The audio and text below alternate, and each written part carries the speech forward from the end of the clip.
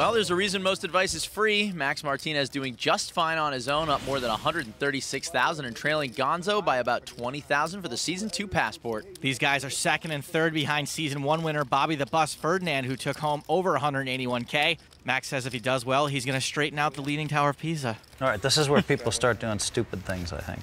You didn't think that started? It's been a great game all day. Don't misunderstand me. Perkins is straddled for 800. Hellmuth with King 10. Calls. Phil doing what he can to make his own prediction come true.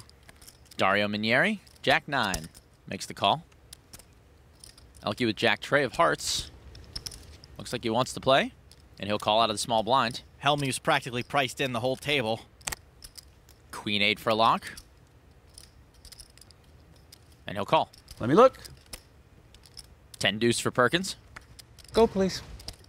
See, this is so sick. I limp with this hand for a specific reason. I'm sure you're going to tell us. It's a good trapper hand. Says the man with only one leg. Jack 4-9 rainbow, 2 pair for Dario. Elke's flopped top pair, but it's not the best top pair. Dario has top pair with a kicker that's also a pair. Elke bets 2,200. Lock folds. Over to Perkins. I'm scared of you. Scared of that guy. Folds. The guy in the middle. He looks too serious. Dario looks too serious. He looks like a lost puppy. Hellmuth calls 2,200 with a gut shot and 1 over. Got shot to the nuts. Action back on Dario. The serious guy. 11,000. I knew it. Saw that face. That's a serious raise to 11,000 from Minieri. Great spot for a raise. He can get called by draws and maybe even someone like Elke with top pair. But Elke folds. Phil doesn't have a ton of money left behind. He does have 1 over, but this would be a pretty loose call. It's for a quarter of his stack. We know Phil's stuck and steaming, which doesn't always lead to the best decisions.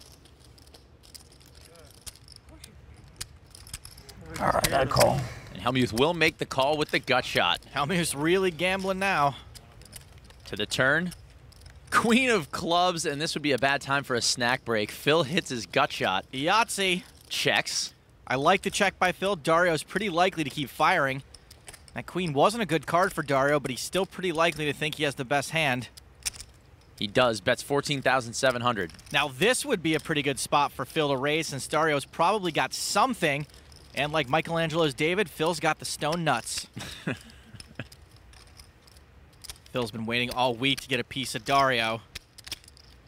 And Phil does not have very much left behind. I raise. He's going to raise. We're likely to see it all get in here. 29-9. And Phil is all in. I call. How many times do you want to run? Dario makes the call. Well, you might be drawing dead, so I'm hoping you're drawing dead. I hope you have 10. I might be drawing that. You have 10 king? Yeah. Nice call on the turn. On the flop, sorry. I'm not drawing that anyway. Well, let's see what you have. Would call on the flop. As you say to everyone. That's the only reason why I say it. Was a pretty ridiculous call on the flop. Tilt juice. He getting a little bit of his tilt juice here. Yeah. Dario's taking it pretty well. Look at that smile. He's adorable.